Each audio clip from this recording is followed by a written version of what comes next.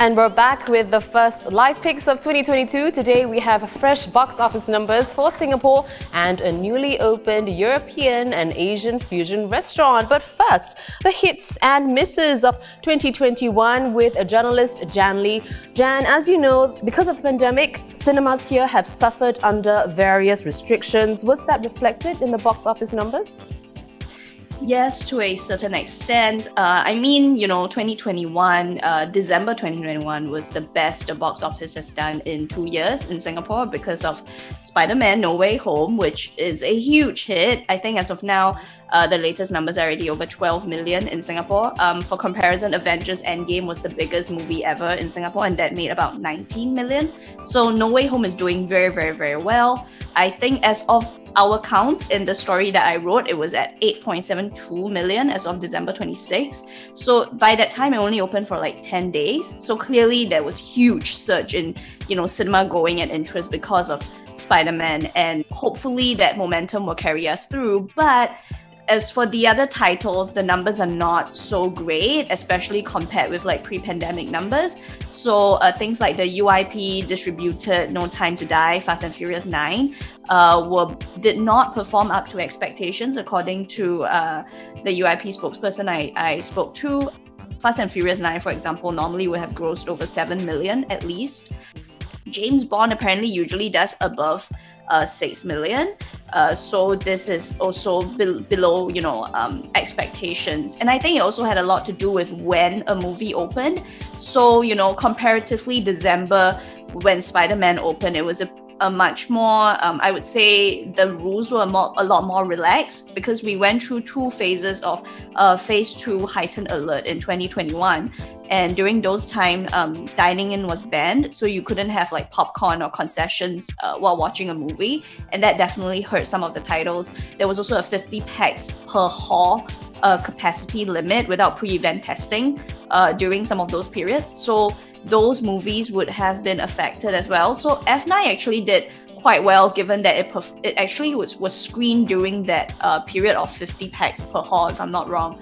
So those titles did well considering the pandemic, but nothing is back to pre-pandemic numbers, aside from a big title like Spider-Man or a very, very big title like Shang-Chi. So clearly the superheroes are still out there winning.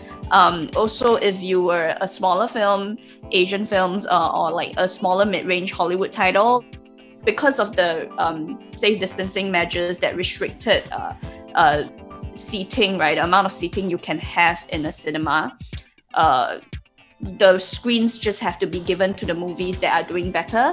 So smaller movies that usually might have a longer time, or maybe might be allocated 1 or 2 screens, while something like Spider-Man is screening, might lose out on those screens because of the seating limitations. So cinemas will have to give priority to films that are doing better. So, the Asian film list was a bit dismal, I think, in 2021. Really good points there, Jen. So, a quick one before I let you go. What was your favorite movie of 2021? You mentioned, a lot of Hollywood blockbusters, but, does yours fall under that category, or was it something totally different, and why?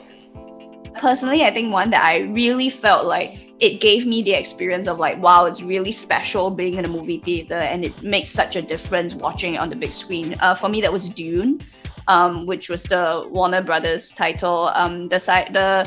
It's sort of like Game of Thrones in space, so it's very beautifully shot, and I thought the sets and the costumes were all gorgeous on the big screen, and I think it really gave me the experience of like, see, I really missed movie theaters. It's not easy for the cinemas to survive during the pandemic. So if you do love cinema going, if you're somebody who's very invested in watching movies, and you love films and you want to watch them on the big screen, do try and head out to cinemas to catch films, and do try and buy popcorn and buy drinks, because cinemas make most of their money from concession sales.